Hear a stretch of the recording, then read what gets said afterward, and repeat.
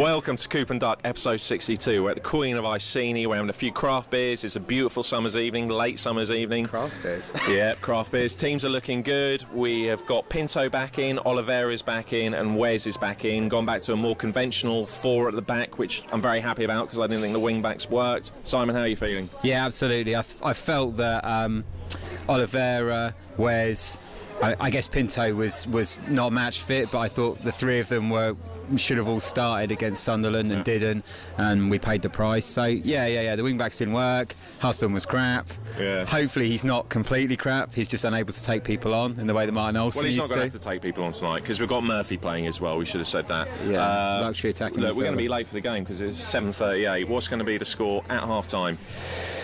At half time, 2-0 us. Ooh. Ooh. I'm going to go 4-0 Norwich. No, 4-1 at half-time. Yeah, Oliveira hat-trick by half-time. By half-time? Every single time he takes his shirt off. No, actually he can't because he gets sent off second time.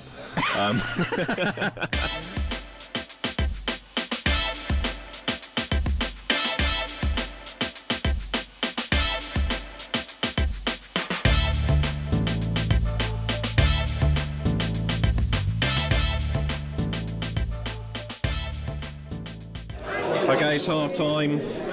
Norwich QPR 0-0. By some miracle 0-0. I mean, we have created a lot. Well, there've been no. I don't think there's been a lot of shots on target, but there've been some balls drilled into the box. And I feel we've been knocking on the door, but yeah, I mean, again, similar to the Sunderland game, we've maybe lacked the teeth. We should have had a goal that half. I presume we dominated the possession. QPR have been dirty, choppy, and Ian Holloway's been giving us the most ridiculous amount of back chat. If he is that aggro with the fans at every game, no wonder he's bald. He must be exhausted. It seems like the most stressful endeavour. So he was casting aspersions at the size of Chris's nose. Ian Holloway called me Big Nose. He came. And I hadn't even said anything to him at that stage. I know. He did. I don't think I was trying to compliment him. No, I liked him until that point. Yeah, me too. I still do. He's a dude. But the fact is, I brought up the fact that his win rate, I read somewhere, is 37%. Yeah. Which is worse than Roy Keane. And I think we'll see after this. Yeah. Oh, mate, I'm so desperate now for us to win. Of course. Because also he gave the fisherman who sits like a few seats away from us. It was like proper squaring up to him, doing all that shit. It was unreal. Yeah, if he does that every game, it's like proper panto. It's ridiculous. What a dude. Husband's not good enough. No, he's not. And in fact, we actually saw a situation where Harrison Reed, although he was in position, Harrison Reed bombed across right in front of Husband to deal with something because Husband was completely out of his depth in position. To clear up Husband's Harrison Reed while he was standing there. I've got to say, Harrison Reed's great. Last game I questioned as to whether we should be playing Alex Tetty because Harrison Reed's small in stature. But he's tenacious, he defends well, and he plays the ball very well. He's a good passer of the ball, which Tetty isn't. So I'm happy with that. I'm slightly also concerned about Josh Murphy. Don't get me wrong, everything we've created really has come through the left-hand side, Josh Murphy going forward. But he just needs to be more competitive on the defensive end. And I'm not talking about always tracking back. He just needs to press harder, he needs to work harder. He kept on doing this thing, a ball would come to him and he'd back off, and it would get intercepted. You've got to come and meet the ball in those situations. Totally. It's like the guy who sits next to us said he's just going through emotions with this. Yeah, like a lot of times he tackles, he's just putting a body in the way. He has no intention of winning the ball. Compare that to Madison, who's hustling out there. I mean, I think Madison is looking fantastic and he clearly wants his place. Yeah. And he clearly knows that it's not a given. He's working his arse off out there.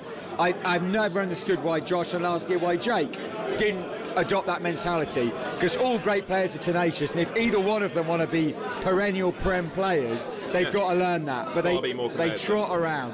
People always say, "Oh, lay off them. They're young. You know, it's not their game." Okay, one, age has got nothing to do with it because they're good. And all the more reason to put in the shit. Yeah, exactly. The engines do it, and two, it can't not be your game. You can't be a luxury player at this level. You know, and even then, they're not quite good enough to be luxury players. You look at, you know, with aforementioned players we talked about in previous podcasts, players like Suarez, Griezmann, Hazard. Oh, they want it. They want it all the time, on and off the ball. On and off the ball. And I don't get that from Josh. He looks like a deer in the headlights when he hasn't got the ball. Yeah. But the overwhelming feeling is, you know, everyone goes on about this new Farke way of playing with possession and a new philosophy.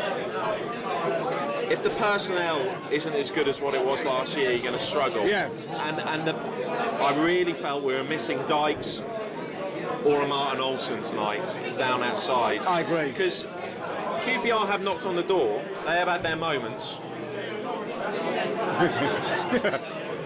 Hello, mate. Who is he? Don't know. They'll be on the internet tomorrow. Yeah. I'm Ronnie Pickering.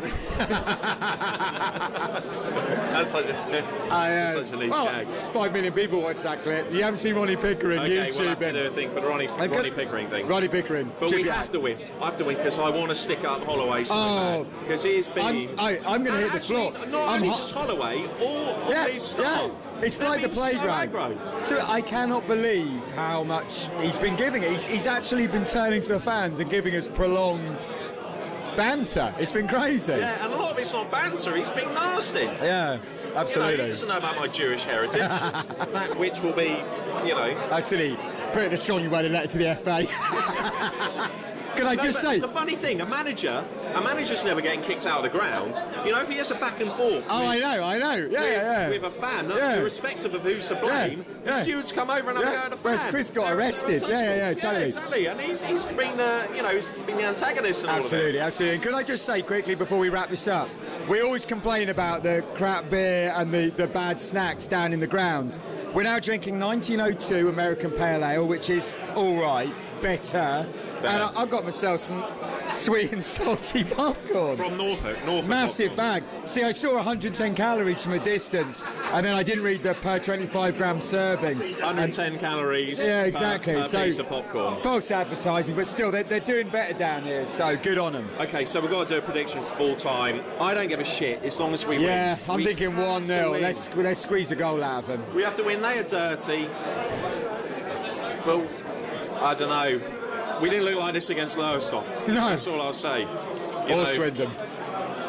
All right. No, it's worrying. I'm a little bit anxious, to be honest. I want to be positive. I'm positive about Farke. I'm positive about all those things, but I just worry that there's holes. Yeah. Not just in the squad, in the starting 11. Of course, that the cast isn't capable of playing that standard of football effectively, and that we don't have goal production. And we're talking about possession. You know, there's points when Oliveras looked completely isolated up top. Yeah.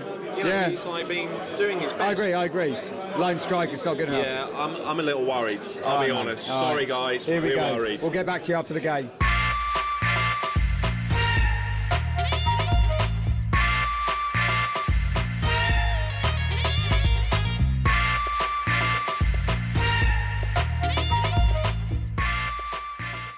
So here we are at the end of the game. 2-0, a fantastic result for Norwich. A massive relief, not just because we won the War of Words with Ian Holloway, who was extremely quiet in the second half once we stuck it up him, but no, just a fantastic result for the boys. What do you reckon, Chris? I now actually feel a bit bad for being so negative at half-time. The positives I think we can take out of the game is that Harrison Reed was extremely good. And he caps off a great performance with a fantastic goal. Yeah, as was Maddison. Well, this is the interesting thing. On our first podcast, you said you think Maddison would be okay this season. I said I don't think it'd stand up to the physicality. Boy, has he proved me wrong. Yep. He made... Well, for first thing, he made a ton more tackles than Josh Murphy did. Well, yeah, we'll come on to that, but he was great. He was great. Everywhere. He was good on the ball, but he was up for it, and he was very physical. QPR were dirty today. Really dirty. They were lucky not to get. Yeah. He let far too much go. Far too many advantages. But we need to be a bit cute with that. We need to. Oh, I agree. And I think we got cute second half, and I think you saw Franke and Zimmerman pushing it a little bit more. Yeah, absolutely. And the pair of them are like extras in Universal Soldier. We noticed in the second half. Yeah. But there's still. I think there's still worries. We're still a work in progress. But man, that was such a great result. And Harrison Reed's goal was an absolute scorcher. Absolute scorcher. And boy, did we need it, because at 1-0... They let it go. They had a go. Well, to be honest, they almost scored immediately after we scored. They had a very good opportunity, but the guy, I don't know who took the shot, he put it straight down the throat of Angus Gunn, who dealt with it. Really happy Angus Gunn had a clean sheet. Oh, I think that would be really important for him. Yeah, so there are a lot of positives, but let's not get carried away. What I would say is last season we're putting QPR away comfortably. Agree. We should be putting QPR away comfortably. Agree, at home. But I've got to put a message out to Ian Holloway. Now, Ian, you're a good guy, but you gave it too much today. You gave the fans too much stick. And if you focus as much on preparing your team as you did on abusing the Norwich fans, maybe you wouldn't have lost the game 2-0. Something to think about, Ian. Yeah, because he gave a lot of... joking aside... I've never had a back and forth with a manager like it. No, it went on and on and on. Yeah, it went on and on. He called me Big Nose like 6 times. I'm like, get some new material. You know, we were going really cutting. We were saying he had a win rate of 38%. Yeah, we done our homework. Now it's 37.7 or something. Yeah, you know, we were giving him really cutting insults, and he was which went deep, and all he was just going, big nose. I'm like, tell you what, though, value for money. It was great. It was a great evening. It's like I really enjoyed it. Yeah, I enjoyed it. But very relieved we won. And Oliveira scored, so you got to think he's going to start again. I still think we need some more goal productivity up front. Maybe we'll get that from the midfield. Maybe that'll come. You know, when you put a new manager with so many new players, I mean, we're so new look. That being considered, we were very good today. I suppose the pessimist might say that we failed the test against a big club, a top 6 club like Sunderland. QPR aren't a top 6 club. No. So the jury's still out on whether we are in that echelon of the league. I really hope we are. I like the football. I like just how generally German we are.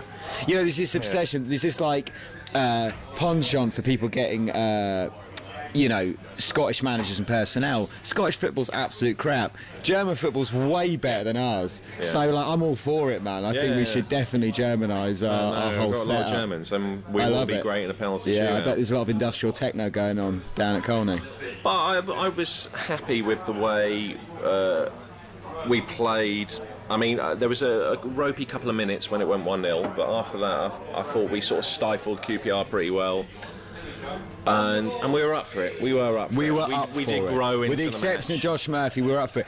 And what I found, and I had said, I might have said it before the game, but I certainly said it after Sunderland, I would have played Tetty for Harrison Reed last week. I was wrong. I was mistaken. Yeah. What he brings to the table, and today he was there defensively, he's definitely. He's a prospect. So he fulfilled that role, but man, the goal, but he's passing. He's so much more cultured than Alex Tetty in that part of this game. Of course. He's technically a great player, and he's got great vision. He capped off a brilliant performance with a brilliant goal. Now, the one thing about Josh Murphy, we'll just talk about Josh Murphy briefly, and we don't want to be some kind of assassination on him as a player.